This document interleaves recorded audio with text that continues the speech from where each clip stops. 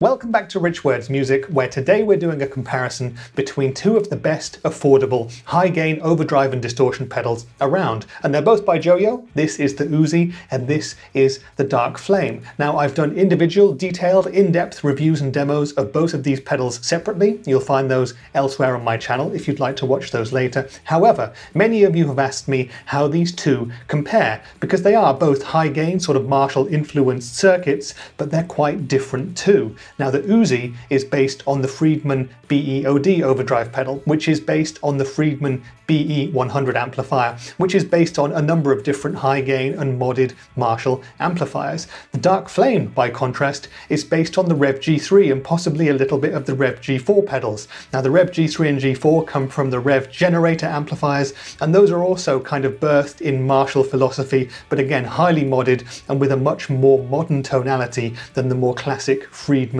and Uzi sort of a sound. So what we've got with the Uzi is a Friedman BE-OD sort of a sound for classic hard rock and metal tones, and what we've got with the Dark Flame is a Revv generator flavoured sound, which is much more appropriate for 21st century hard rock and metal. It's going to give us much tighter chugging options, it's going to give us more clarity, and it's going to work better for faster paced stop-start genres like djent and progressive metal, at least in theory. So what we're going to do today then is play a couple of different loops with my Boss RC10 looper, and we'll be running the two pedals straight into the front end of my Hughes & Kettner Ampman Classic pedal amplifier.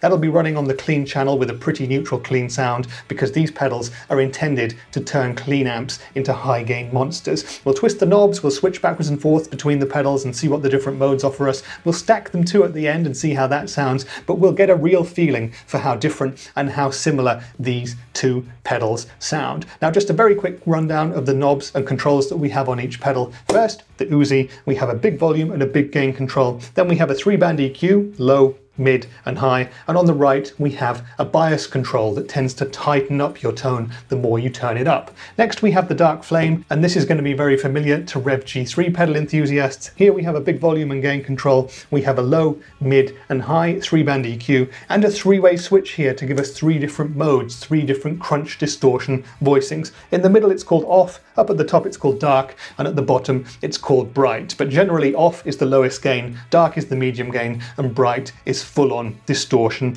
madness. So this is going to be the Uzi versus the Dark Flame. Let me know in the comments which one you think sounds best, and I look forward to seeing you in the next video. Bye for now.